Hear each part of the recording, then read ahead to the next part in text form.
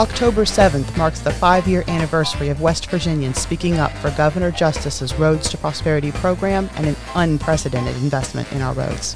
5 years later, we're seeing work zones all over the state, from our interstates to our secondary routes. With projects moving forward in all 55 counties, from Corridor H to the Coalfields Expressway, from Route 10 to the I-70 bridges in Wheeling, Scott Miller Hill, the I-79 Western Interchange, I-64 widening in Barboursville, Jefferson Road, the I-64 St. Albans Nitro Bridge, and many others. It's the Roads to Prosperity program.